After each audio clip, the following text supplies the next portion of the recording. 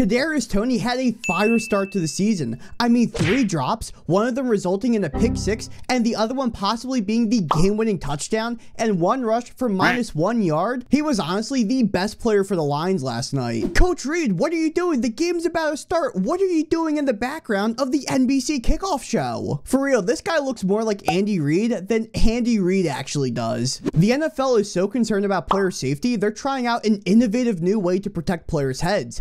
Wearing 2 helmets. Come on, say the thing, say the thing, say the thing. Full start.